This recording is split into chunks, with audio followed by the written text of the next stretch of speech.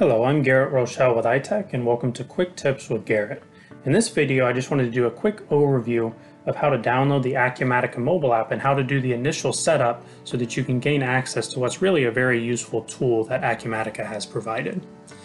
Now, one quick thing, I'm doing this on my iPhone. If you're an Android user, the process is going to be identical with the one exception of you'll be using the Android App Store as where we will be using the Apple App Store. So we're going to go into the App Store here. And as you can see down here, I went to search in the bottom right and I typed in Acumatica in the search bar here and it brings up the Acumatica app. Now this button here for you will say Get, and you'll click that button. You'll put in any Apple ID password that you need to and it will download for you. Once that download happens, you'll see this Acumatica icon on your phone. So we can click into that, and when we click into it, it brings us into our login page. Now for me, it's showing the last company that I was in. For you, it'll be blank, and the way that we're going to add our account is down on the very bottom here. There's this accounts button. So when we click on this, it takes us to a list of accounts that we have access to. For you, it'll likely be just the one that we're adding now.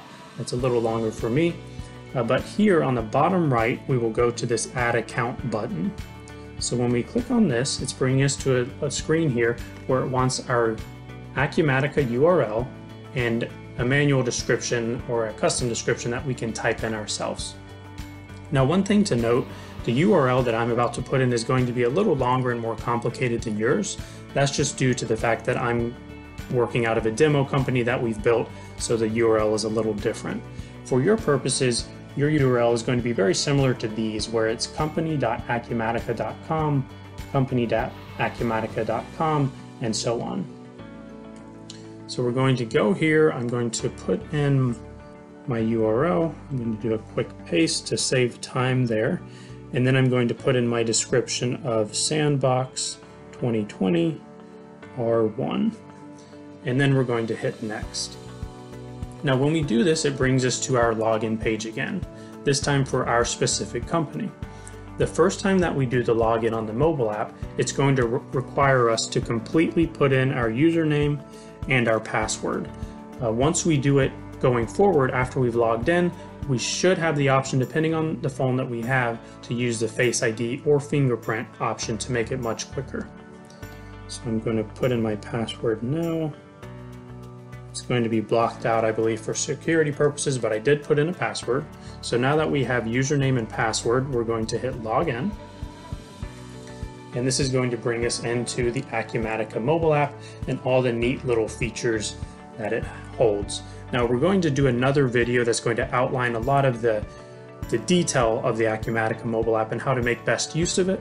But for this video, the goal is to show you where to get it and how to get into it. So the one last thing I want to show you is up in the top left. If we click this, we're going to be able to sign out. So it takes us back to the login page.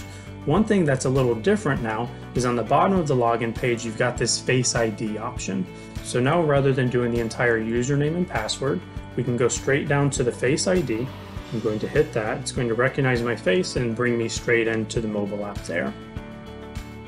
So that's just a basic overview of where and how to download the Acumatica mobile app and how to do the initial setup so that you can actually get into it. We will be doing further videos with more detail on how best to use the Acumatica mobile app. But for now, I want to thank you for joining, and be sure to check out iTech's YouTube channel for more quick tips with Garrett. Thank you.